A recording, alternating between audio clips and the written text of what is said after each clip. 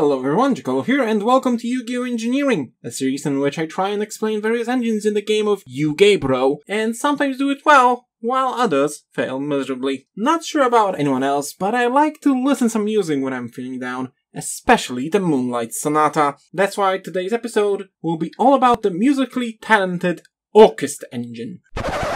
Shit! I don't know anything about how this engine works, especially now since Harp Horror got unbanned. I need to make a call. So then what you do is you banish the harp to summon the Gearsu and...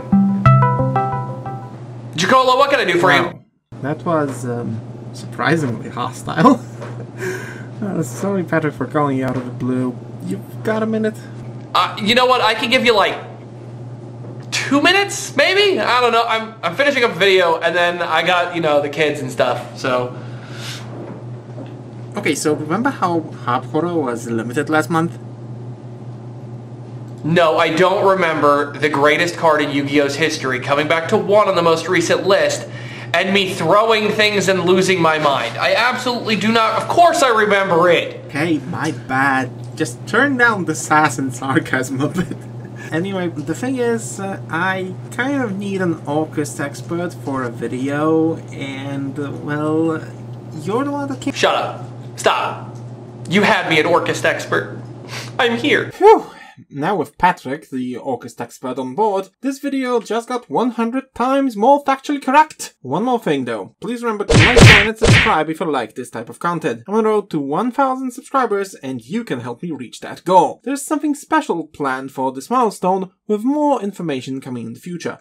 Now, back to the episode. The musical army of Orcust debuted in Soul Fusion all the way back in October 2018 and is composed of Dark Machine monsters, which are of course part of the World Legacy lore because everything is a part of the World Legacy lore. I hate this.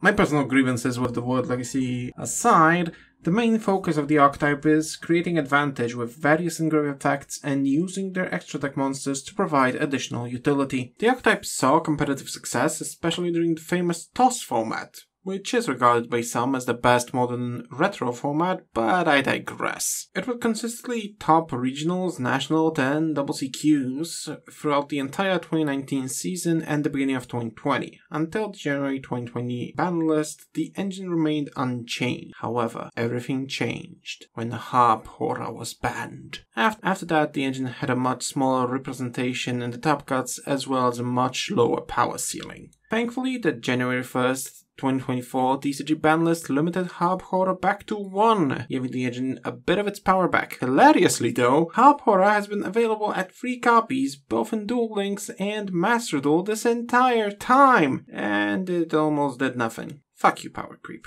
Before we let Patrick get into the nitty-gritty of the engine, let's look at the main players in this mechanical orchestra. Starting with a part of the Orcust engine that was limited in the TCG last month. Harp Horror is one of the main extenders, since summoning a monster from the deck is one of the strongest, if not the strongest, summoning effect in the game. This orthopedic percussion works similarly to Harp Horror, but instead of summoning from the deck, it summons from the graveyard, which provides the engine with much needed recursion and recycling. Well, at least the name of this monster is made out of 2 archetypes. Not like Perform Pal Oddeye Synchron, which is made out of 3. Funnily enough, I guess the lower number of archetypes in one's name make them more playable.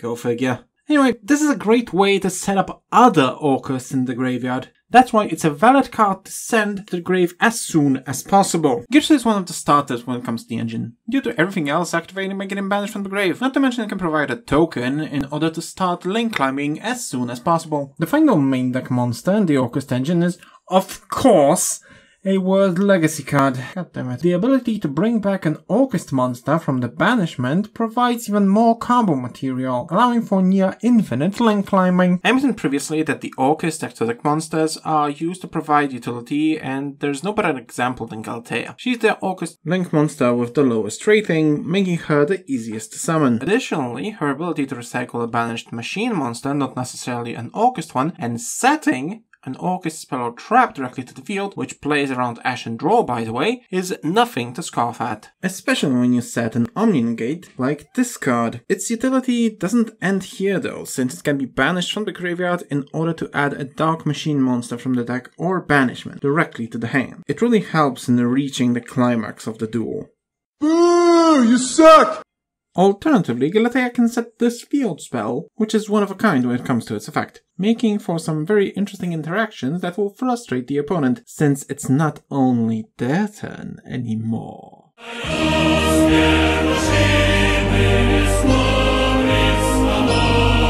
Galatea's big brother, in both lore and card design, is another Link monster that sees play in the Orcust engine. The ability to recycle 2 machine monsters, not necessarily Orcust ones, paired with non-targeting spot removal allows Longirsu to better orchestrate your victory. Then Girsu is one of the more interesting cards in the Orcust extra deck. It's the first Xyz monster that can be summoned using a Link monster as material, which is a very interesting summoning condition. Not only that, but it also provides mass protection from destruction and non-targeting spot removal. And now, the expert on everything Orcust, Patrick from Fusion YGO, will take it from here. Okay, so the Orcust engine as a whole. Let's talk about it, shall we? The Orcust engine has quite a few different variations. Historically, the Orcust engine was like 2 or 3 Harp Horrors, typically 3, let's be real, 2 Orcust Nightmares, a World Wand, sometimes 2, it depends on what your build was, a Symbol Skeleton, if not 2, and some crazy people would run Bombard in the main. You can, it depends on your list. Your extra deck would typically have 2 Galateas with 2 Dingirsus and 1 Longirsu. You would also have an Orcust Crescendo and a Babel, and in some lists you'll run the Return for the extra draw. That's historical though. If we ain't in history, we're in the present, because it's a gift and so is Harp Horror back at 1. So, the current list, you're going to have to run 1 Harp Horror. You can't run more because it's limited, which is silly, but we're stuck with 1, so we're going to have 1 of the boy. You want to run at least 2 Nightmare. Unless you're running a list like Super Heavy Samurai Orcust, having 2 is just important to have 1 in the deck to be dumped off of. Wait for it, the new guy. Welcome, new guy. Girsu, the Orcust Magnite. You're typically going to run 3 of it as it's the best starter for the archetype itself, as it's got an Armageddon Knight effect and a Phantom Sky Blaster effect, and they just had a baby and said, you're an Orcust card. You're a World Legacy card, but you're an Orcust card. I know what you are. You're going to want at least 1 Symbol Skeleton. Most cases it is just 1. It's the same with World 1. In most cases it's just going to be 1. Your recursiveness is so strong, it's not even funny. So having 1 World Wand, 1 Symbol Skeleton is fine. You're typically only going to run 1 Crescendo and 1 Babel. Babel recurs itself. Crescendo, once you use it once, you should win the game. The build that I recommend is this. If you're using the Orcust engine, and you're not building an Orcust theme deck, but you're building an Orcust engine, the strongest version of it, in my humble opinion, is 3 Girsu the Orcust Magnite, 1 Orcust Harp Horror, 2 copies of Orcust Nightmare, 1 copy of Symbol Skeleton, 1 copy of World Wand, with 1 copy of Crescendo and 1 copy of Babel. You are still able to intermittently add in Orchestrated Return if you want it. As for the extra deck, you'll pretty much always go with 2 Galatea. She is the best girl. We all simp for her.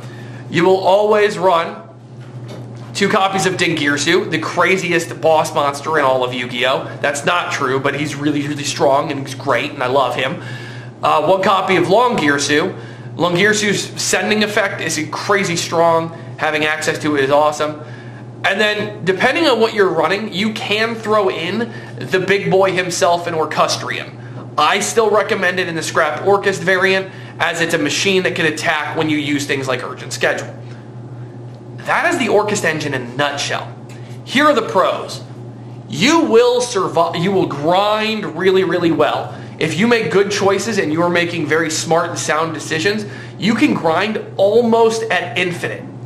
Almost. Not quite, but you can, in theory, go for a very, very long time and stay in games far past the point most decks would die. The pros also include consistency, as it's a dark themed archetype, you'll have a lot of very powerful consistency cards that some archetypes, especially the fire decks, until now Bonfire, don't have access to. So having access to things like Allure of Darkness is insane in this kind of a deck. The cons, however, are one, Bystials just exist to make your life hell. Because of the Bystial's existence, it can be very difficult.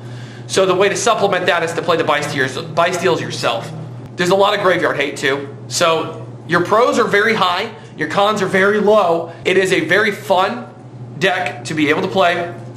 And I have a great time with the engine. So these are the things I would see. Let me know what you think.